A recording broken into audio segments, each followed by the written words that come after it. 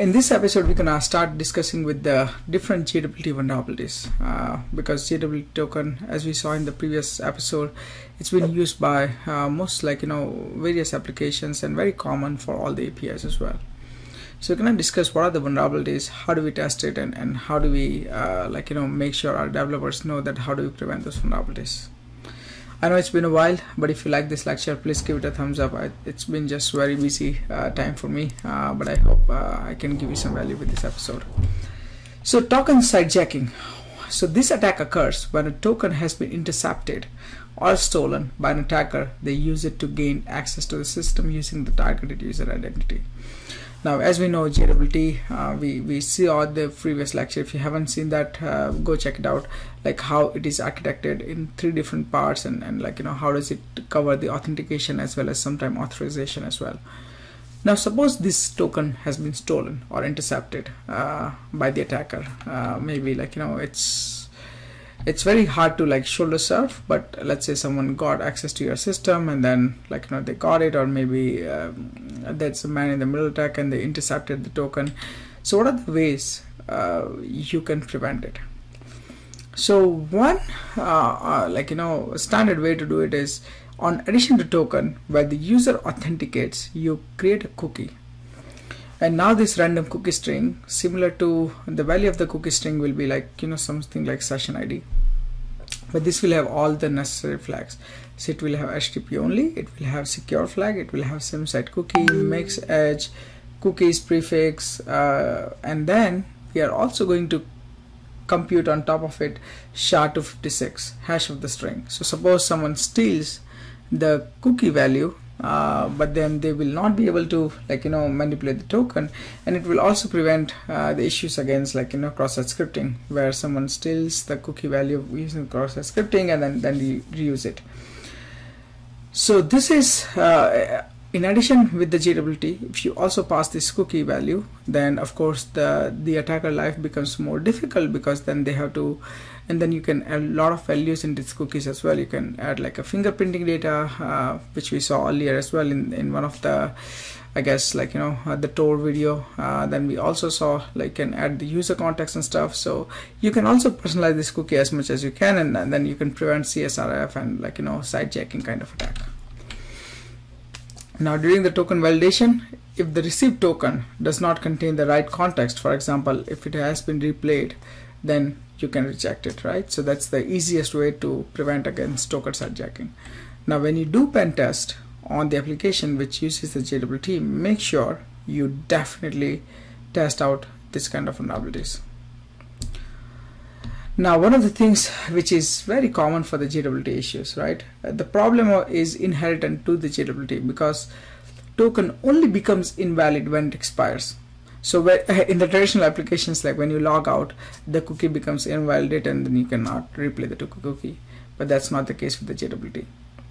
The user has no built-in features to explicitly revoke the validity of the token. This means that if it is stolen, a user cannot revoke the token itself, thereby blocking the attacker. Now you would think, okay, what is the best way to prevent it?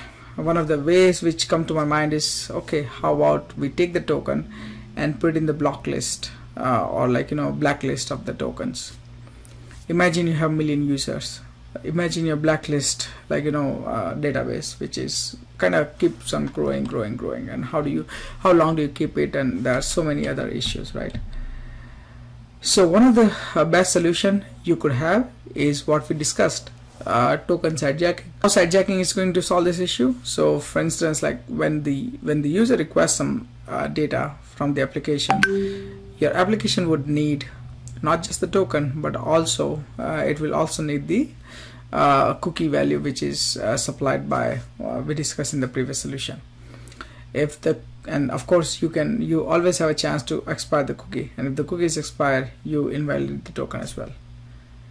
Now this will prevent you need to go through the blacklist approach and create whole list of blacklist tokens.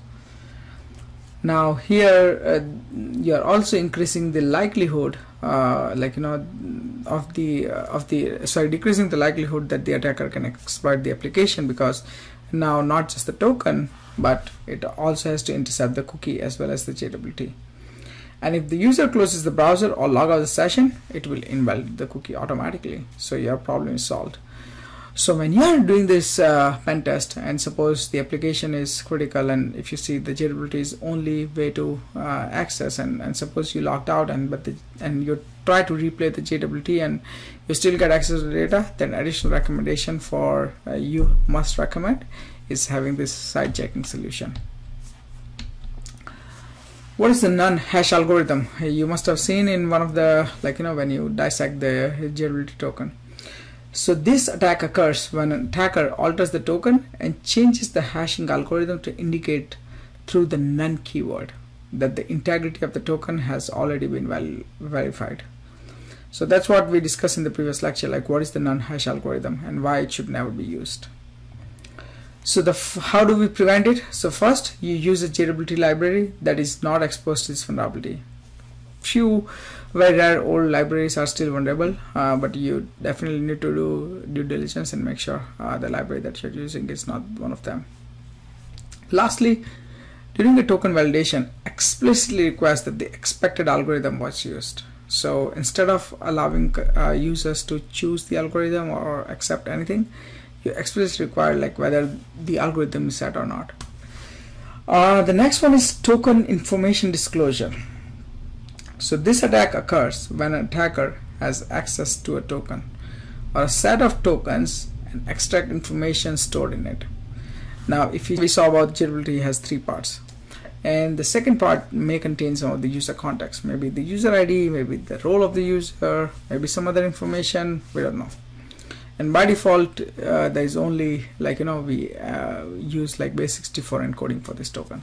64 encoding may or may not be of course anyone can decode it because it's just an encoding and not encryption. So if you think when you're pen testing and if you observe you decode the token and if you see any sensitive data, maybe PII, maybe IP address or something, because it violates the privacy law as well, someone can collect all the IP addresses of the user, right? If they steal all the token, even though those are expired tokens, but you can still as an attacker, I can still collect all that information. What you want to do is you definitely want to encrypt those. So encrypt those using symmetric algorithm or something, and that's the way protect against this kind of attack. So you first need to analyze what sort of information that's stored by this JWT token, and if it's pretty much sensitive, you definitely want to recommend to have the symmetric algorithm to maintain the confidentiality of the data. Alright, next one is the token storage on the client side. So this occurs when an application stores the token in a manner exhibiting the following behavior. Maybe the token is in cookies, then of course it is vulnerable to cross-site scripting and other client-side attacks. If it's using the local storage, of course the local storage can be also exploited using the XSS. So how do we prevent it? So prevention is easy. One, you want to use the session storage. Session storage is also not, secure all the time. But you may want to put in top of it content security policy, which is one of my highest recommended solution for any application. But then you also want to have the HTTP bearer authentication, and then you want to add fingerprinting as a token. And when you're adding fingerprinting, it just makes sure that the token which is used by, for instance, my system, if I use that token, if I take the token and use it by another system, it won't work because the fingerprinting of my system wouldn't match with that system, right? Depending on how hard the fingerprinting is done, of course there is a way to bypass, which we saw again in one of the dark web series as well. If you haven't, do check it out. Another attack is the weak token secret. So HMAC, we have seen that. Most of us think it's a secure algorithm, but maybe it's not. So if an attacker can obtain a valid JWT, they can carry out an offline attack and attempt to crack the secret using John the Ripper or Hashcat. We have seen the practical solution on how John the Ripper or Hashcat works in our advanced web application pen testing. So if you haven't looked at through, do so. But it is fairly possible that weak token can easily be exploited and decrypted as well. So use the strong secret. What are the strong secret? The WASP has full list of guidelines, but also there are, of course, like, rather than using the HMAC, you can use the RSA, which is much more stronger and authentic as well. So this is all. I think these are all the JWT related vulnerabilities you wanna check it out when you're doing the pen testing on the applications which uses the JWT. If you encounter any of this, do note it out and have a meeting with the developers before you discard the issues, because one of these could also become very high risk issues if depending on the application context. If you have any questions, feel free to comment it down. I'll try my best to get it back, and I'll also try to get back with some more episodes in the future as well. I'm actually focusing more on the generative AI, which I know most of you guys also focusing on right now. So I'll come up with something like that. If you have any other questions, meanwhile check it out the other videos and let me know. You can also reach me out via email as well. Please hit the thumbs up button if you haven't already, and I'll see you guys as soon as I can.